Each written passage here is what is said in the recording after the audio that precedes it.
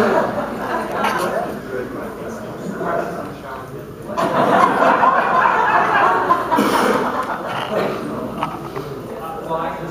can comment, I can want to form a question. Are you a Democrat or Republican?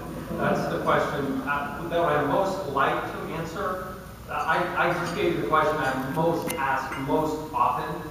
I think it's perhaps the least relevant question because I think, well, I don't want to say why it's least relevant, but obviously I'm not permitted to answer it.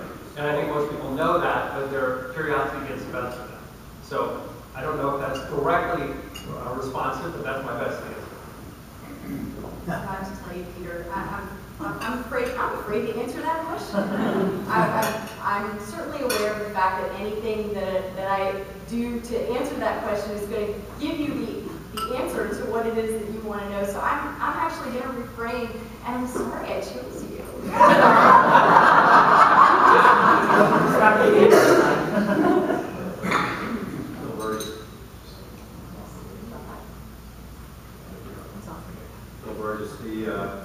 The question that I would most like to answer that I'm not able to is to explain stand your ground in the context of the Trayvon Martin case.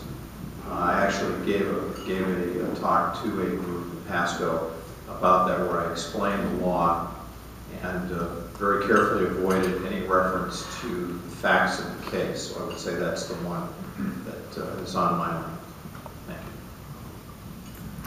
And the most popular question that I typically get is, that you typically can't answer due to the canons is, are you tough on crime?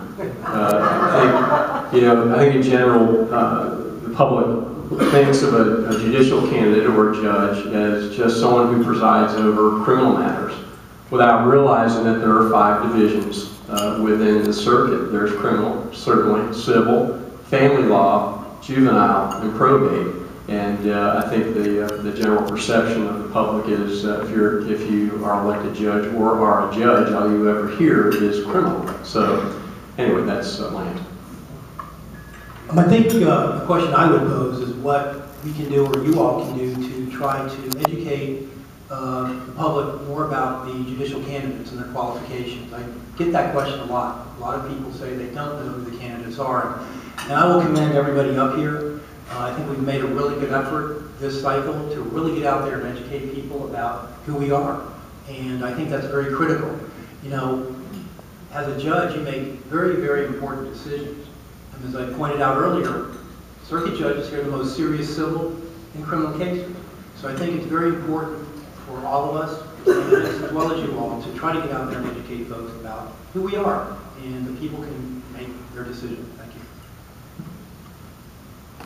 I agree with Kathy, Peter. Thank you for the Jeopardy question. I would say along the same lines of answering a political party, what type of judge will you be? Conservative, liberal, or activist? We get that a lot.